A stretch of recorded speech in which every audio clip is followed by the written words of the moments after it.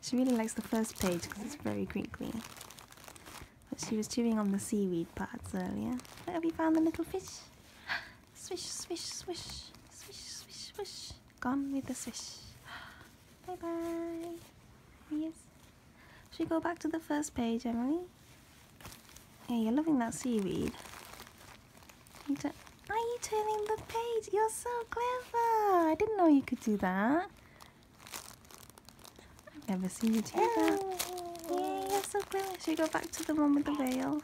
That's your favourite. This one. It's so scrunchy. That's the best noise ever for a baby.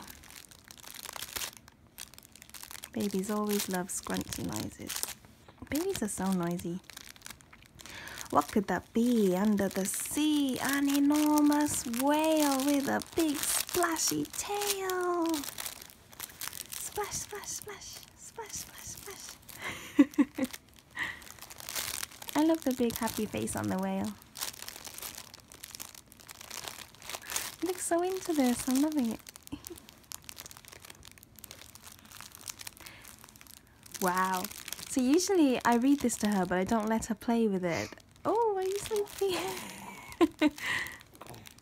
Because I don't want her to think that books are for ripping and playing with, but I've decided to give it to her and she's, wow, look at her go. You're actually loving this. We don't do this with paper books, okay? We don't eat paper books. This is a special activity book. This is technically a toy book. Oh, are you eating the whale's tail?